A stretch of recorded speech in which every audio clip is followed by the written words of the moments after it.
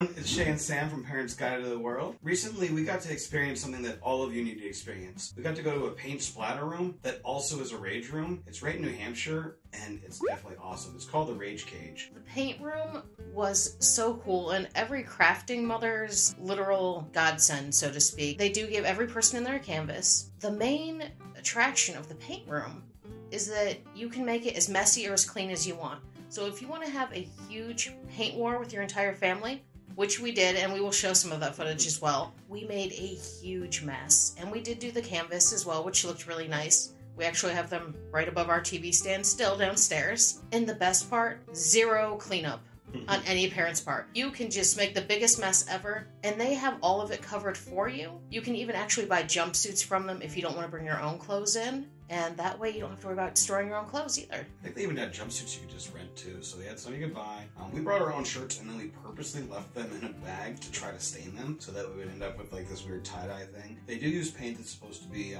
water soluble and isn't supposed to stain clothes, so we did leave these in the bag covered in paint for a prolonged period of time.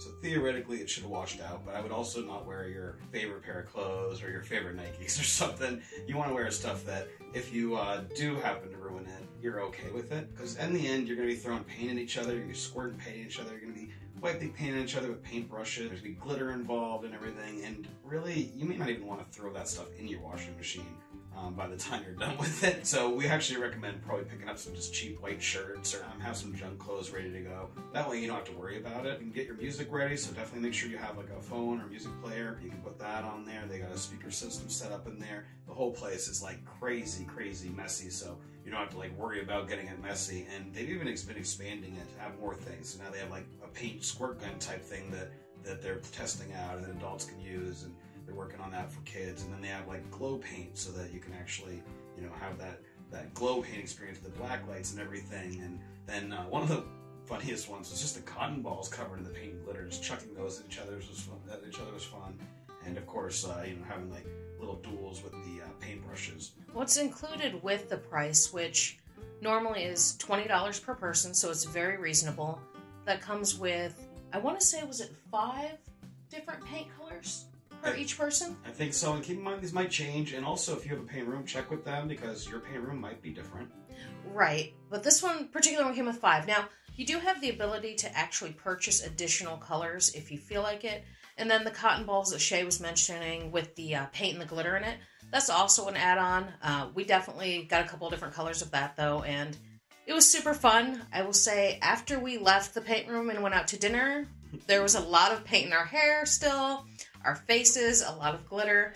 So be prepared to bring a change of clothing. Now the crazy thing is, we did travel a ways to go to New Hampshire for this, so a couple hours. And like she said, we were covered in paint. But we ended up going into a craft store, and nobody even thought we looked weird. And we were like covered in paint. So it is kind of hilarious that depending on where you go, the Chick-fil-A across the street, I think everyone was looking funny at us. But when we went to the Hobby Lobby or whatever craft store it was, we blended right in with all the artists and whatnot in there. And you do want to do a couple things to kind of keep in mind. Is the paint will go really quick if you just start squirting it out at everyone. So, be a little reasonable with it, kind of take your time enjoying a little bit of the paint stuff as well as kind of getting in fights with it. That's definitely would be my recommendation with it. And you definitely do not want to take your goggles off. Like, even if this paint is not something that is going to really cause you harm, you do not want to get it in your eyes and all that, dealing with it. Clean up afterwards is like a mess, so you're going to have like lots of paper towels and everything like that. So if you can, plan on taking a shower afterwards and not having to go out to dinner like we did, probably beneficial for you, but we live farther away. The great thing is too is this is for all ages. So anybody in your family could be, I don't know if I'd say an infant maybe, but a toddler, definitely. All the way through your teenagers, and heck, you could even bring grandma if you wanted. I think she'd get a kick out of that. We had a blast with that. They recently started doing birthday parties there as well. They now have a mobile paint room that he rents out for specific events, birthday parties. They're really reasonably priced. As far as the pricing as of making this video, it was $20 per person for the paint room, $25 per person for a glow room, and then $40 for the rage room. We got an hour, right, for that $40? Yep, it was 1 hour. You do need to make sure that you set up appointments to go to the paint room or the rage room. They're not just walk-ins. They do have some limited hours.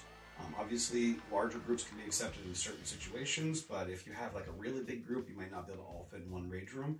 So definitely call ahead of time to check it out. And if you have another one in your area, check with them too, because obviously the rules are going to change from state to state, and rage room and paint room and everything. Check out that sizzle reel that we have about the paint room. It's just like our attempt at like kind of a little crazy music video about it.